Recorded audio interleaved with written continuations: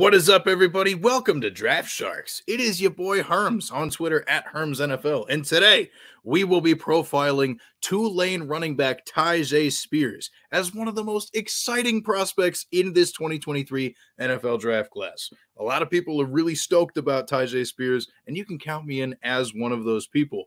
If you want to do some additional reading after this video, you can go check out my full Dynasty Fantasy Football value profile that I did for him over at draftsharks.com. And guess what? I've put the link there for you in the description, so you don't have to travel very far and work that hard to find it.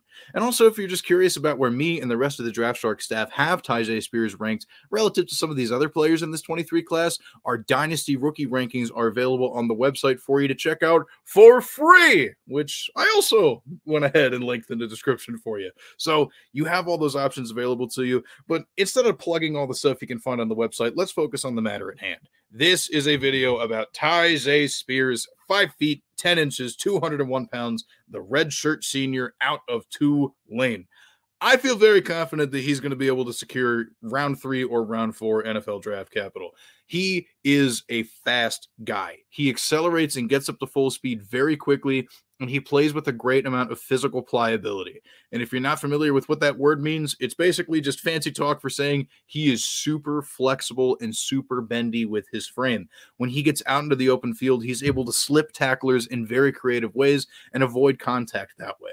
But some of the issues that come with that and his overall play style are the fact that he does this with a very wiry frame. You'll notice just by watching him that he has very, very skinny legs, which ordinarily I wouldn't care about, but he does have a history with some ACL injuries that we'll go over a little bit more in the next section. And on top of that, he didn't play at a super high level of competition in the American Athletic Conference. We'd have a better sample size of understanding of how good he is if he had played in the SEC, if he'd played in the Big Ten or something like that. But he did have a really effective bowl game against USC recently, so that does alleviate some of those concerns.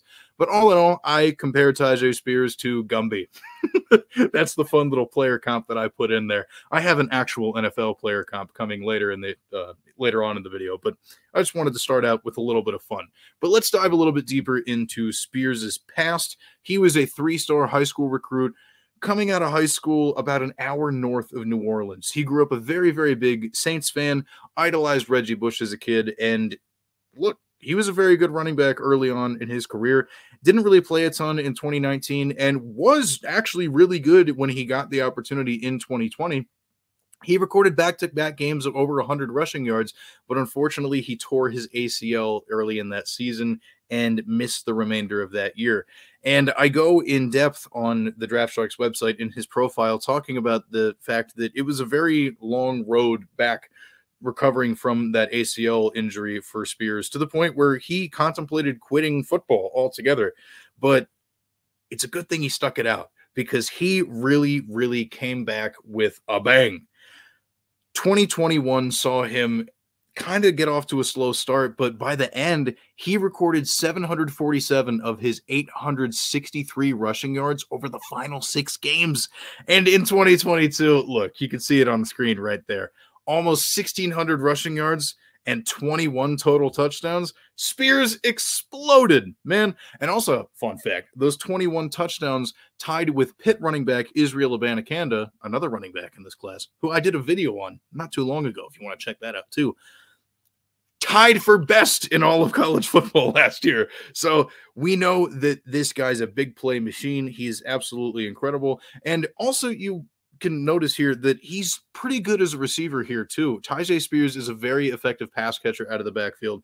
And I think given his size and stature, that's probably going to be closer to what he does at the NFL level anyway. And you know, let's just take a look at some of the stuff that he can do as a runner in the open field. This is one of my favorite highlights that I have pulled up that I included in his profile. Just look at how quick he's able to just elude that tackler and keep himself upright and going. Like, he changes directions very quickly. You can see the fact that he gets up to speed extremely quickly as well. And he's just overall very, very impressive. This is somebody that I am very thrilled about, but a little bit nervous about if we're going to give him a heavy workload. like I said earlier, kind of a small frame, very tiny legs, barely over 200 pounds.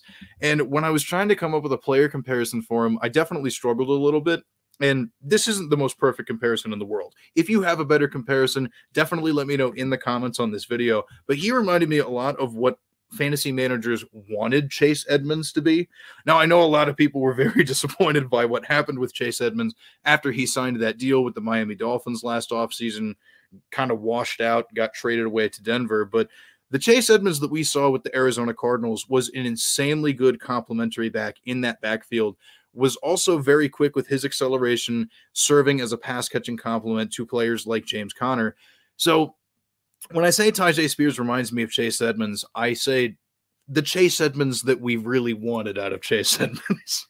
I don't know if that makes a ton of sense in the world, but what I am really getting at here is that Tyjae Spears will very likely be a dependable PPR option for your fantasy teams as a part-time 1B pass catcher in a running back by committee at the NFL level. I think he has all the skills to do it. And assuming that a team doesn't, get him, banged up with huge workloads, especially between the tackles, it'll be able to preserve his health a little bit better. And to that end, I think that this is a player you should definitely take confidently in the mid to late part of your second round in your rookie drafts, in your dynasty leagues.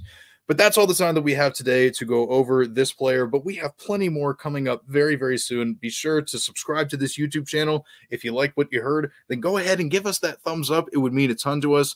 And until next time, it's your boy Herms saying thanks for swimming with us. Adios.